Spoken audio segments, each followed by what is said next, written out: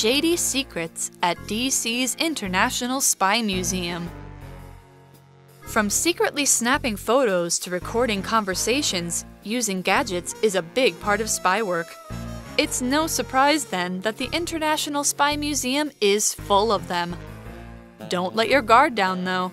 Many of these tools were so cleverly designed that you might not even know they're there. One example is the lipstick camera. This tiny device could quietly take photos while the user pretended to put on their makeup. During the Cold War, it was used by Russian spies to steal information from the US military. Even more dangerous is the Bulgarian umbrella, a seemingly harmless device that had a poison dart gun inside it. In 1978, it was used to kill Georgy Markov, a writer who had fled to the UK from his native Bulgaria. The weapon was so quiet and so well disguised that to this day, no one knows who fired it.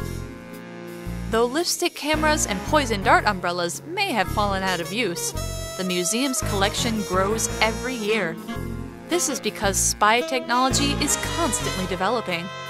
That being said, it's clear that the first rule of being a spy will never change. Trust no one.